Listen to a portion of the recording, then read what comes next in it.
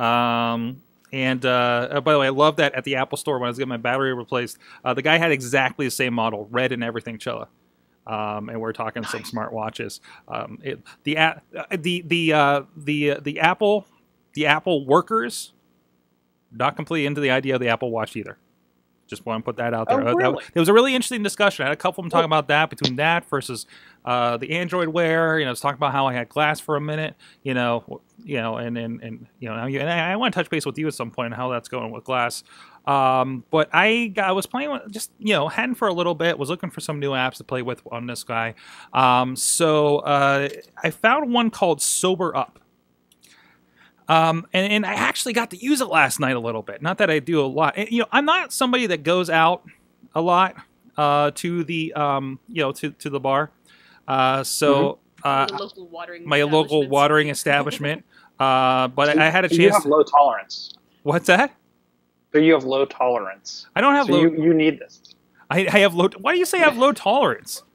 If you're not going to the bar very often, I'm not going to the bar, but I can handle my liquor, sir. I got a wonderful bottle of vodka upstairs that I experience every once in a while. But I found this one called SoberUp for the Pebble Watch, and there's renditions of these I saw for your smartphones. I'm sure you can find some kind of alcohol calculator, but it's really cool. And they got it here. You like the new app cam we have here going on? Yeah, we'll improve that. We're gonna try to get a better camera on this too. But as you get drinks, you can actually add to it. And tells your estimated blood alcohol count, and it lets you know. There's a counter at the bottom there that lets me know how long it is until I've sobered up. And as you go, it'll actually. Sorry, go ahead. As you go, and I'll bring up the picture here so you can maybe see a little bit better. As you go, it'll tell you what you should be experiencing at this level of blood alcohol content. The example, like mild euphoria, relaxation at 0.054, it's telling me. Extroversion at 0.0675, blunted feelings, overexpression as I go higher and higher, anger and sadness, for instance. So I think it's a really cool way to look at it, because it's one of those like, well, I can't really. I feel fine enough to go home. Why? Why not? The only question I have with this, it's just generally, I guess it shows beer on here, so that's kind of the general idea. But I don't think you're going to pretty much assess very well for stronger drinks. But it was kind of nice to have a little more confidence in that as you're going out. Because I'm always like, I can't have more than a beer or two, or I'm not cool with driving, and I don't want to risk it, just because it's not something I do all the time. So really cool use of this, and it's something that I can, just go ahead and pull up and do on my wrist as I'm sitting there at the bar, and not pull out my phone and fiddle with that.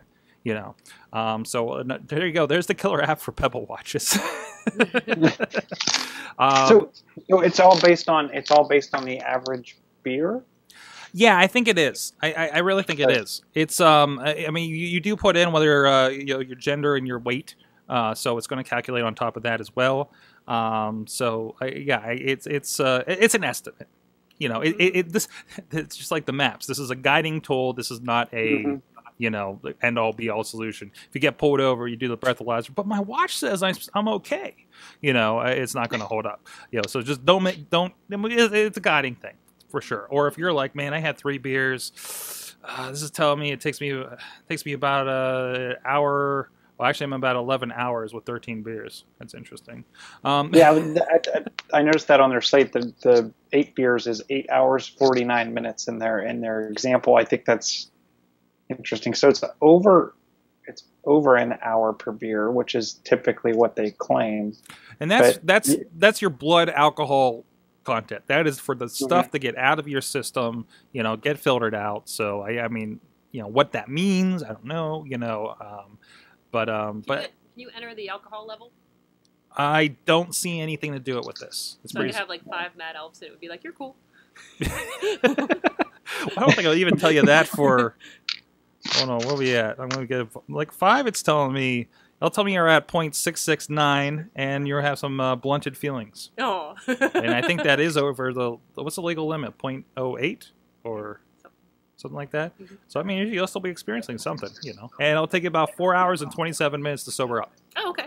Good. So, but no, it's cool. But it's on the Pebble app, and I'm getting a little feedback from you there, Chilla. Sorry, no, that was me. Yeah, I accidentally put my computer to sleep. So but no, what we need is a bar to sponsor this, where we test out several apps, There you and go. we'll each, Chilla, you, myself, we'll volunteer, and we'll get dug in on this, and we'll just try a few different apps It'd be and a see good- which is most it'd be correct. a good crossover with Should I Drink That for sure. Mhm. Definitely. When we need Pebble to sponsor a good few watches, and Mhm. one of the things that I did, if you ever want to kind of give your